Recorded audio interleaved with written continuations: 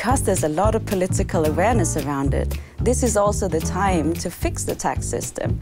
And the CCCTB is a way to fix the tax systems. The CCCTB makes it impossible for a multinational corporation to take its profit from one EU member state and hide it in a tax haven inside the European Union. We all stand to benefit from this proposal as European citizens. Common consolidated corporate tax base would benefit SMEs and with that also European economy greatly.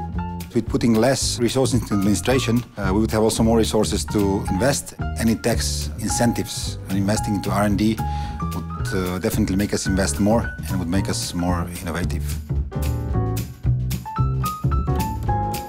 We have profits in Germany and we have losses in another European state.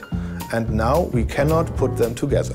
The CCCTB, of course, would help by the cross-border set of losses.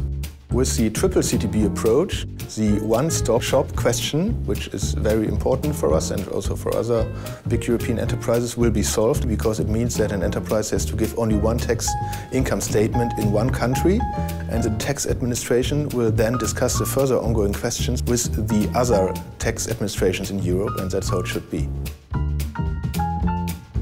The implementation of this proposal will lead to tax certainty. Tax certainty is extremely important.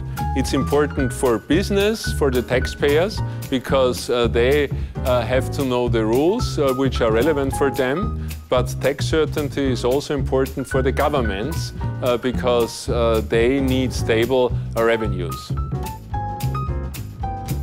This is good for everybody. This is good for the governments, for the European citizens. It would make things easier for us. It is in the interest of the European business. Yes, this is a big step forward.